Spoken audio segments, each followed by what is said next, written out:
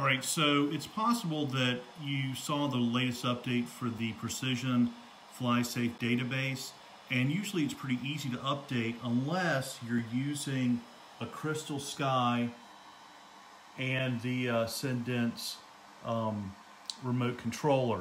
And so if you push the update button, you're going to get a nice little message here about connecting things, and even if you connect them, whenever you click OK, nothing happens.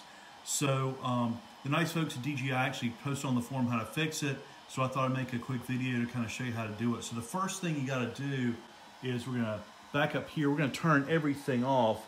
We're going to start out with the Inspire 2 here. Then we're going to turn off the Crystal Sky. And we're also going to turn off the Cendence. So everything is turned off now. And then we unhook the Cendence here. And we plug into the micro USB on the side. We can't plug into the large USB here. Plug into the micro USB. And then we're going to take the Inspire. And we're going to turn here and plug this in on the side.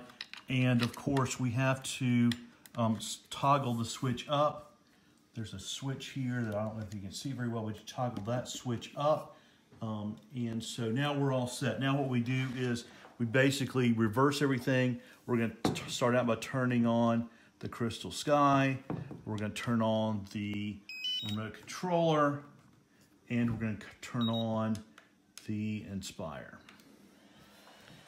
We're going to wait for just a second for everything to warm up.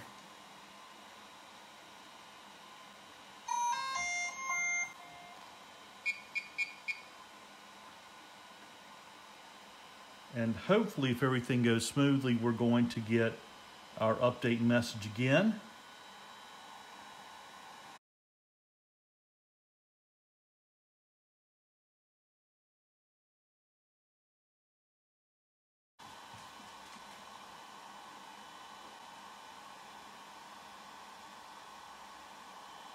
Okay, we're going to hit it one more time. If it's not working, we're going to try it a little different way. What we'll do is then we'll unplug the USB controllers, or the USB cord here, and see if it works. Okay, so finally we've gotten that done. Of course, you'll see down here it says connected with the aircraft. It tells me to update the database, which I'm going to do now. I'm going to say update now, and it's downloading.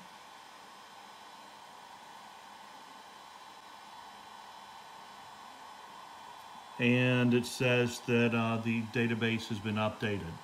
So now we're going to restart everything again by turning off. We're going to go backwards with turning everything off.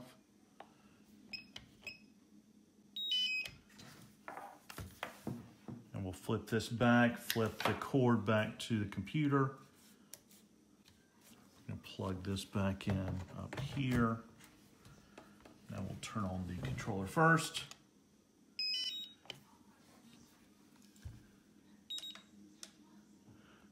Now we'll also turn on the Inspire. And hopefully this message will have gone away and we will have successfully updated our Inspire.